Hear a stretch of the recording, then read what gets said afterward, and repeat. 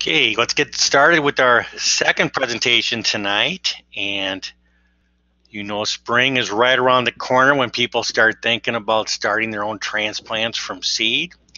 And here to help us be successful in growing our own transplants is Todd Weinmann. Todd is the Horticulture Educator for Cass County. So welcome, Todd, to the forum. Hello, and thank you for coming tonight. Tom wouldn't let me use any sharp instruments like last year for the apple tree grafting, and so he found a safer project for me to talk on. We'll get started here as soon as there we go. And I was going to say too, sometimes when I'm at a presentation, I know maybe some of you are too, you think of a question and want to ask it, but maybe or maybe you don't think of it until later.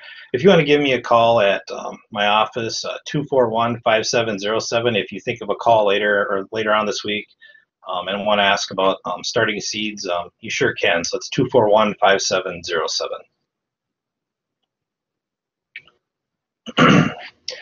We're going to talk tonight about some basics in seed starting. We're going to talk about obviously what I have on your seeds, containers, potting medium, fertilizer, light, and watering. One thing to keep in mind is that there's more than one way of doing it. I'm just going to go through a few different ways or different types of materials so that you can get started with this on your own.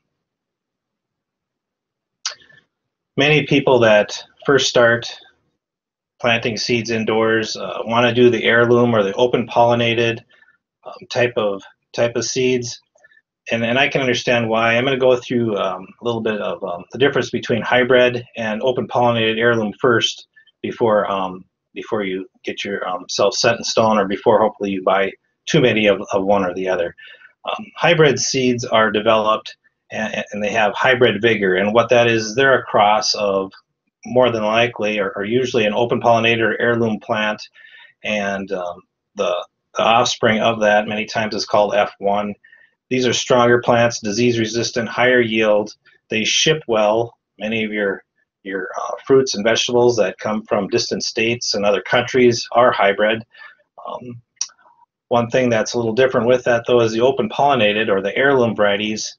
They'll have different flavors, different colors. They tend not to ship well. They are not as strong a plant. They tend to get more insects attacking. The yields tend to be less. However, the flavor is very nostalgic. If you had a grandparent or an older relative or a friend that used to garden when you were a child, many of the flavors and colors that you'll find with the heirlooms were plants they grew, and so there are reasons for growing them. But if you're first starting out and have never gardened before, I would go with hybrid so you have some success, and throw in a few pollinators or open pollinated. To buy seeds or not, you can save a lot of money if you know what you're doing when you save your seeds. If you don't, you can basically spend a season growing a plant, and when you taste the fruit, it'll be woody, no flavor, extremely hard, very bad flavor, and so saving your seeds, I might try it, but I wouldn't base your whole garden on that.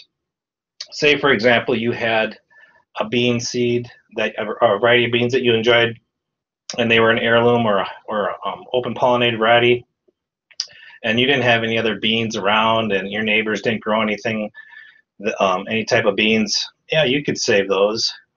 Now, if you had a hybrid tomato and you thought, wow, these are the best tomatoes I've ever had, you save the seeds, I can pretty much guarantee they're not going to come true to form. And what you'll get is a tomato, but what they've crossed with or what their fruit tastes like is basically unknown.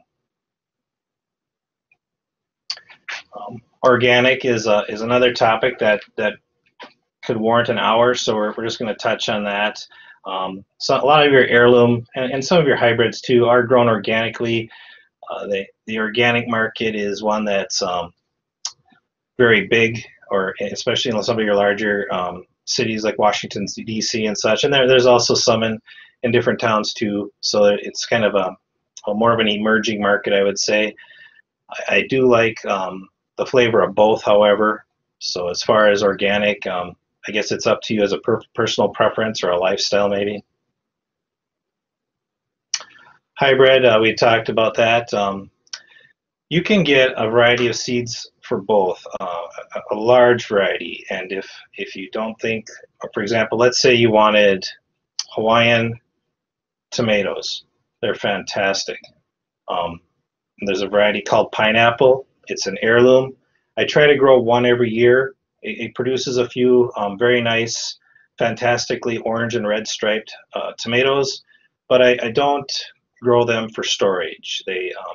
My understanding is some of the hybrid or the heirlooms and the open pollinated don't have the same acid content, but the main reason I don't grow them is that they're not as reliable as the hybrid vegetables like Early Girl, Celebrity. Containers.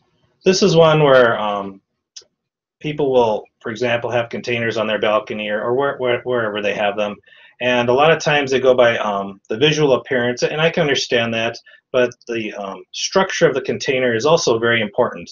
One thing, if you think back to at a time when people had a lot of clay containers, many people grew the clay, that's basically all they had, and they use those. One thing nice about a clay container is, and I guess it depends on who you ask, it might not be so nice, but if you notice on the outside, there's always a salt buildup. What a clay container will do is when you water your plant, salt will actually work its way through the clay pot to the outside. So it's actually pulling salt out of your soil. It's unsightly. People have stopped that process by glazing, and kind of defeats the purpose of a clay pot. One thing, which one is right? I always tell people to go by how wide it is, but also how deep it is. Your roots will go down more than an inch or two in a lot of your larger plants, and it's good to have a nice deep pot as well as a wide pot in regards to the size of the pot. This is I could say cute because I have two daughters, but it's a very cute little pot, but there's something wrong with it, and there is no drainage. So as you add water to this, soon you have kind of a boggy, slimy mess inside that never really dries out. And also you start to get diseases that really enjoy that environment. Your salt layers will build up, and as time goes on, when you water, you're actually creating salt water because of the salt that's been left over in there. This one's better. You can see the one drainage hole in the front. However, it's still glazed, and there is only one drainage hole. Another thing, it's way too small. You might grow a little tiny, maybe a succulent or something in there. But as far as a vegetable, I really can't think of anything that would do well in a pot this size.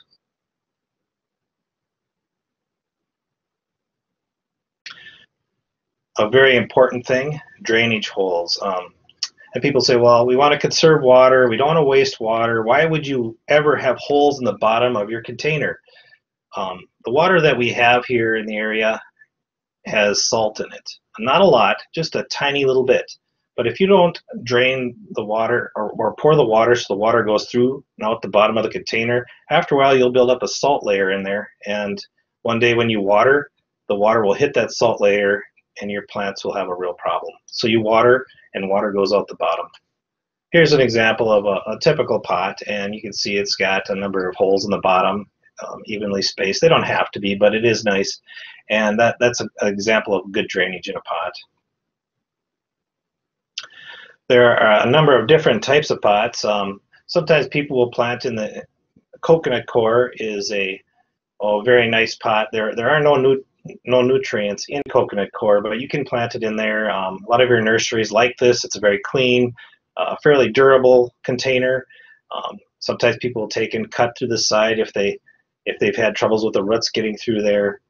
It's something that once it's done, you can rototill it into your garden if you want. Compressed peat moss. Peat moss is a very nice product also for adding organic matter to your garden. However, sometimes depending on the variety of pot that you get, and I'm not going to say which ones, but some of them, the roots get bound in there and they won't break through. And so you have to physically cut the pot or try to take the pot off the plant. Some, though, if you plant it, it'll go right through it and it's fantastic. So you'll have to figure that out yourself as far as which variety or which one. Commercial likes to use plugs, plug trays, and there's machines or graduate students, high school students, students of some kind that will plant these, and this is what more for a commercial person. However, a homeowner can use these too. They're very nice, neat, clean, easy, not that expensive, and I use both. One way, some people say, well, do you have to put them all individually in pots? You can, or you can do like this. Here's some onions growing. The onions are, well, I didn't dump them in, but basically what I do is I'll sprinkle them over soil, add some more soil, and here you can see a milk jug with holes cut in there for drainage, and water them, and they come up. And then when I want to transplant them, I take a scissors and I'll cut the container, and I'll break them apart gently, and I'll pot them into a little bit larger size containers, and it seems to work well for me, especially when I'm in a hurry. Here, if you don't, you could put them in something like these commercial plug trays, or you could start them right in there too. Sometimes with a plug tray, what I'll do is I'll plant, for example, 2 in a cell, and sometimes I'll do 1 if I'm short on seed, but I like 2 because that way if something were to happen, you had something wrong with your germination or whatever, your trays fill up nicely. So here's just an example of plants grown in some peat moss. And the next slide you can kind of see, and this is something that if I were going to put it into a pot, for example, I would just dig it right in and plant it right there and be done. It's nice, easy, and it's fairly clean, so some people really like this. Your containers, here's an example of containers that are just barely big enough for these tomatoes, and then that's fine. It's just you use what is appropriate. Here's an example of they're just they could be slightly bigger, but they weren't. It was at a high school or an middle school. The plants are doing fine in there, and if you notice, they have good drainage, but they have all types of containers. And so one thing to keep in mind is if it's outdoors and you're growing plants, stay away from your metal containers unless you want to cook your plants. And this is just an example of a raised bed. I put that in there because I liked it, I guess. Potting media. When you start your seeds, I would suggest just purchasing it inexpensive, ready to use. It's clean. Not everybody likes to do what I say, and that's perfectly fine for you. I just purchase it. What I'll do is I'll go to your local nursery and I'll say, what do you use to start your vegetables, your flowers? And they always tell you, and they'll say it's this one, but we have something cheaper or whatever. I always use what the nurseries use, and I've never had bad luck with that. Many times it's not exactly like the soil that you would use in a pot. It's more airy. It has different spacing elements in it, but it's not that expensive to purchase it. If you're going to make it, now it becomes a little tricky. What I would suggest, if you've never made it before and had success, you might want to try several recipes. So a lot of times people will add actual soil from the garden. If you do that, I would definitely pasteurize it to kill the bad flora and fauna and other creatures in there. Pasteurization will do that. The problem is, where do you pasteurize it? As a young horticulturalist recently married, I had brought in a cookie tray, or actually a cake pan filled with soil, and I cooked it in the oven, and my new wife came home, and I guess I've never really done it since then, but I wouldn't suggest it if you're married to anyone to actually pasteurize your own soil unless you can have a place in the garage or somewhere else, because it does have a nice intense earth smell to it when it gets into your home. Also, if you're doing your potting media, you can add fertilizer. I would, if you're brand new to this, start with a slow release fertilizer. And people always say, well, there's always numbers on there, and the numbers pertain to nitrogen, phosphorus, and potassium. Sometimes if there's another number, it might be sulfur or zinc. I would be more concerned with a bag that had 3 numbers, though, as far as for fertilizer. Many times your potting media for starting seeds will have some peat moss, perlite, which is the volcanic rock, might have some shredded coconut core, soil, several other things.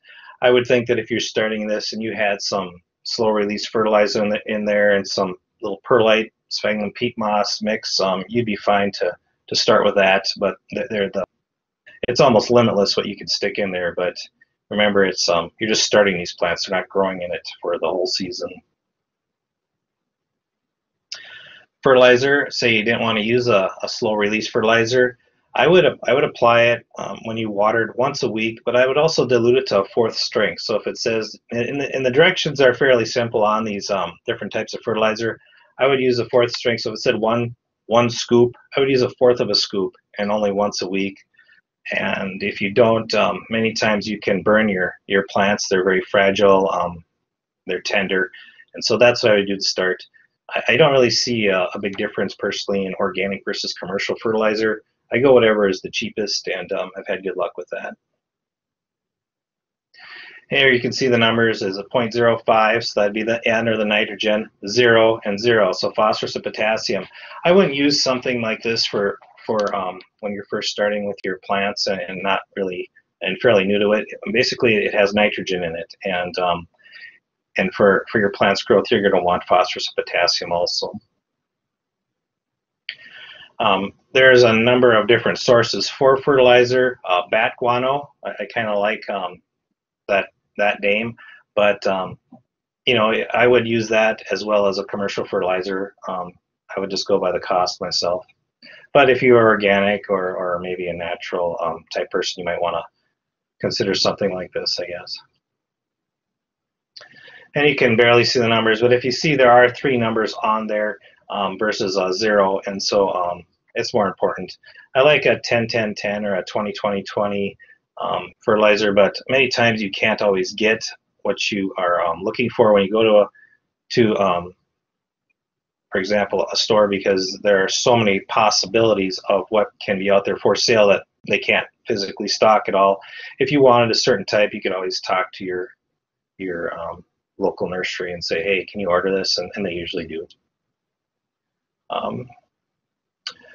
Potting media, you know, and I've seen some people's recipes for potting media, and I kind of cringe. I like it real simple, and if you're just starting, I would just buy it and then maybe do some experimenting later with this. I wouldn't suggest just making something. I've done that before and had a lot of problems with plants just dying from black rot, fungal diseases. Sometimes insects would get in there. Sometimes they dry out. Sometimes they turn into little rocks. So if you like that type of thing, it's up to you, I guess. Light, I think the best light obviously is the sun. There are some very good lights out there, but it's really difficult to beat the sun as far as light, and we're going to touch on that. That could be probably a month-long conversation, but I'll give you the nuts and bolts here in just a couple minutes. The sun obviously has the full color spectrum for plants. Not always possible though. For example, if you have room in your basement and you want to start some seeds, you might want to try something else. LED lights, I like them a lot. They're very nice. They last a long time, no mercury, and they don't really produce heat. I like that. Fluorescents, they tend to be okay. They're not as long lasting as the LEDs, and I have broken several of them. I'm quite clumsy, and so I'll turn and I'll just gotta buy new bulbs. And so now I just keep extras on hand. But if you're clumsy, I wouldn't recommend fluorescents. I'd go with the LEDs. And incandescent bulbs, you're never really going to get a decent plant. They're not much heat, not enough light, or too much heat, not enough light, and they just don't work for growing plants. Here's a very nice little setup. If you look, you can see the little lights at the top, and we'll have a picture here too. I think it's the next one. And if you notice, well, maybe you can't see it, but if you can, these lights go up and down, and so I could move these lights. These are LED lights, you know, an inch or two, probably 2 inches away from the plant, in case I forget, so they don't grow into there and be a big mess. But I would lower those down, and as they grew, I would raise them up, these lights, and it's a very nice way of doing things. It's simple. It's very nice. Ideally, this is what you want. You want your seed to sprout and form roots, and many times, if you look at the plant on the right, you think, oh, look at the leaves. Those aren't leaves. Those are cotyledons that the plant is using for food. and they are not leaves. So when someone says true leaves, usually the next set that looks like those are actually the first set of leaves. So when you see this and someone says, oh, you should move them when they get their first leaves, these are not actually leaves, so you'd want to wait.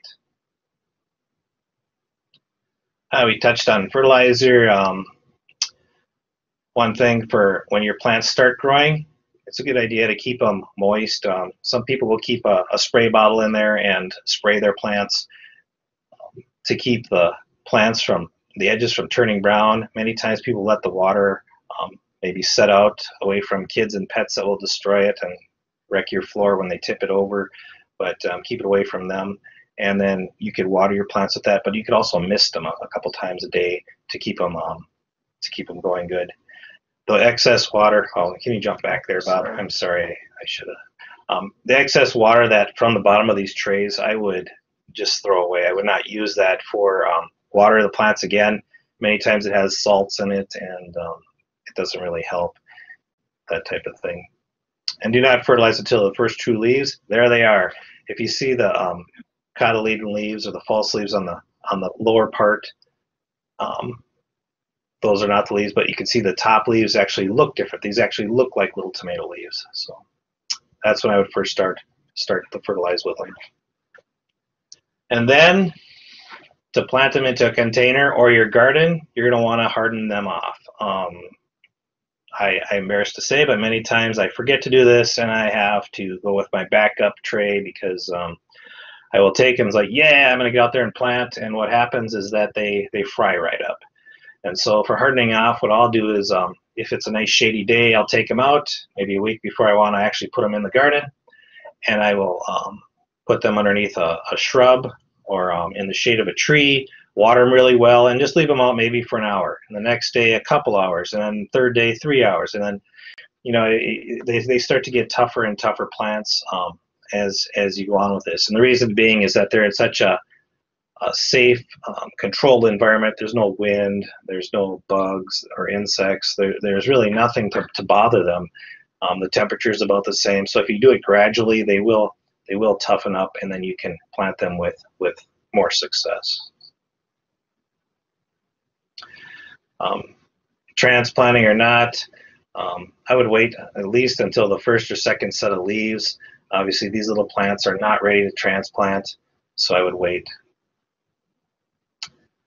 Before I ask for questions, I personally would start my tomatoes and peppers a couple days ago. I haven't yet, but I will be starting them soon. It's a good time for that. Certain things as far as what not to plant early, it would be like sweet corn. I would never do that. So are there questions, or did everyone fall asleep here? Before can I show these, or show yeah, let me stop. I can. Presentation. Oh, okay. Okay, you're good. I have a couple of props. Here's a tray with some cells, and this is just a small one that you can purchase. They're very easy. This tray right here is just one, not a large cell, but just one cell, and this is where I might sprinkle a bunch of tomatoes or onion seeds in here, or peppers, and get them going that way, and then break them apart. And I'd rip or cut the tray to the trays really, and then recycle it. Here's a coconut core, a little bit sturdier than your peat moss. And here's some peat moss, and easily planted. And there's a number of different types of these, and they're similar in shape, but they have the same purpose. And I like trying different ones. Everyone will have a different favorite. So.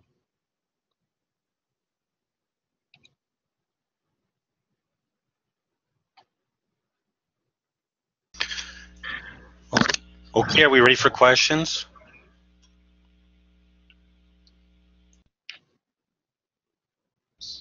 Okay, let's get them going here. Todd, can you hear me? Todd, I hear you. Okay. So I've gone deaf. Go ahead, Tom, and I'll pass the question on to Todd. All right. First question is, can you recommend some of the easiest flower seeds to start indoors?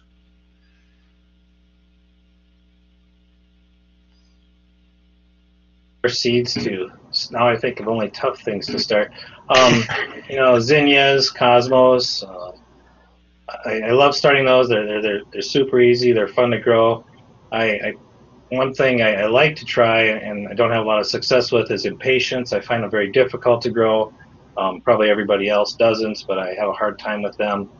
Some of your nasturtiums are fun, and nasturtiums are a nice one too because kids can plant those. You know, if you have some of your really microscopic, basically your seeds, it's hard to plant with that.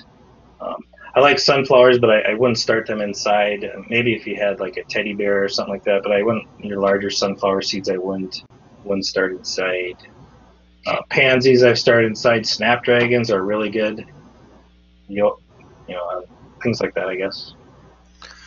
Okay, how about some tips on planting seedlings near windows? Is there a certain direction of sunlight or some obstacles we face? You have natural sunlight coming in through your window. You might think south is the best. Be careful though, you want to kind of observe it during the day to see how hot it actually gets. It might be just really nice and there's a lot of sun there. I guess you'll have to kind of figure that out. One thing too, when you're growing next to a window, we still have some cold temperatures that could come. Some of you out in the state are probably being buried by snow right now. So if you have it next to the window, especially at night, they might actually get frostbite. So I would keep that in mind as far as heat and cold. Another thing is too, the plants will grow toward the sun.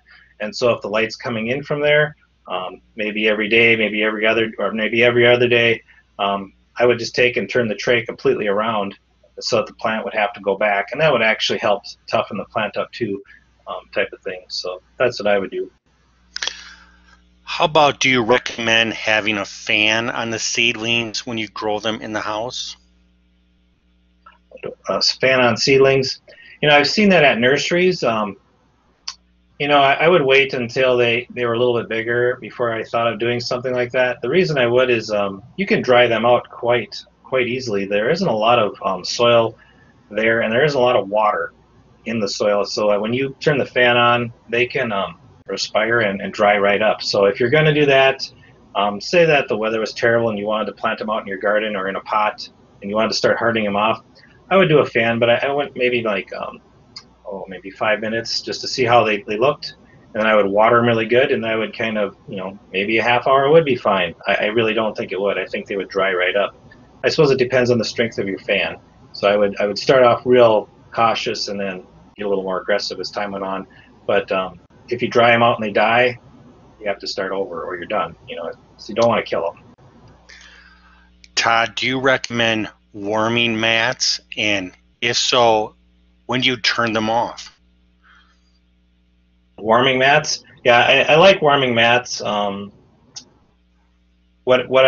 far as turning them off, I don't know. What I do is I wait until I'll plant the seeds and I'll water them good, and probably like, you know, a day or two later. And I think there's different ways of doing this. I'll turn on a warming mat at a low heat and just kind of make it nice and warm and snug, and they'll start growing.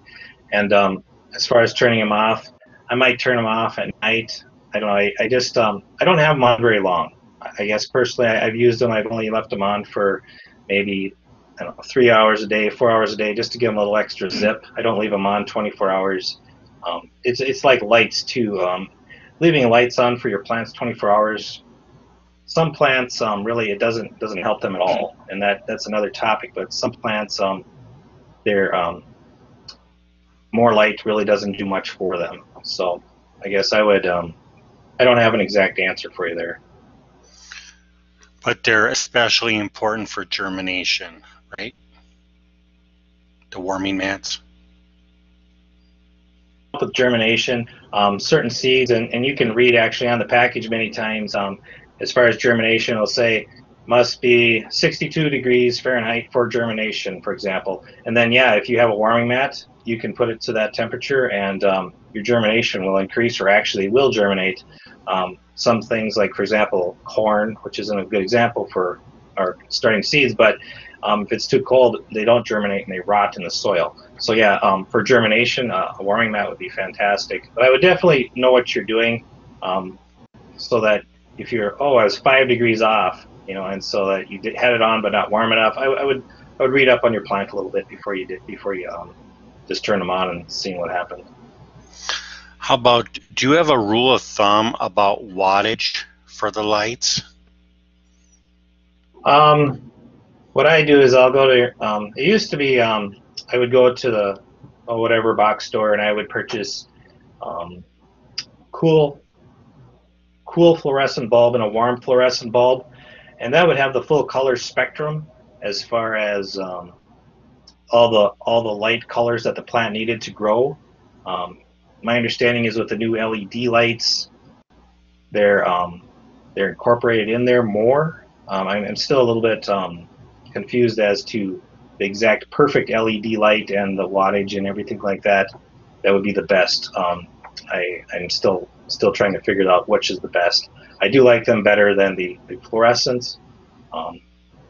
So as far as an exact answer, I don't know. How do you know when your plants are getting too much light or too little light? If they're getting I'm assuming they can hear these questions. Right? Okay. If your plants are getting tall and lanky, it's a good chance they could use a little more light. If you have adjustable lights, you can lower them down closer to the plants. That sometimes helps. You might need to add another array of another bulb in there somehow. So that, and too little lights is similar type of thing too. They get kind of light green, thin, sickly looking. It's like, wow, who grew that? You're kind of embarrassed. If it's kind of a light green color, I would say there's one symptom of it, or that's one symptom of not enough light. Do you have an opinion on Miracle-Gro potting soil? Endorse anyone. I've tried to get kickbacks from all these companies, and no one will give me any money, and so I can't endorse anyone until someone actually does. I've used a lot of different potting soils, and I guess I would definitely go and talk with your local nursery if you're not sure. I can't say anything about Miracle-Gro or anything like that. Okay. Just have to throw it out there for you, Todd. Maybe I'll get an endorsement deal for you someday. How about some flower seeds need light to germinate and others don't? Do you have a rule of thumb about handling that when you start flower seeds? Basically, for any seeds, I'll look on the package.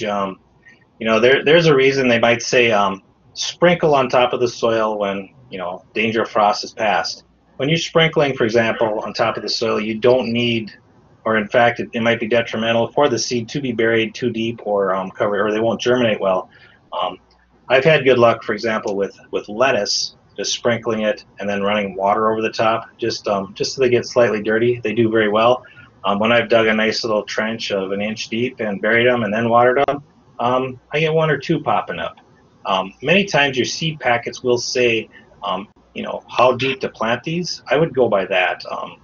There's a lot of exceptions to the rules, and if you follow the directions on the seed packets, they've been tried and true for years and years, decades, and that's what I would do. I would do that. Do you recommend that when we start seedlings that we cover them with plastic to help them germinate? Some people have done that.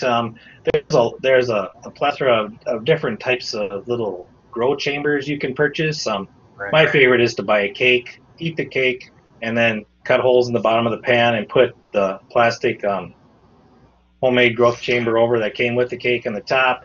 Looks pretty strange because not all of them are the same size, but I'm pretty frugal. Just ask my wife, who says I'm pretty cheap.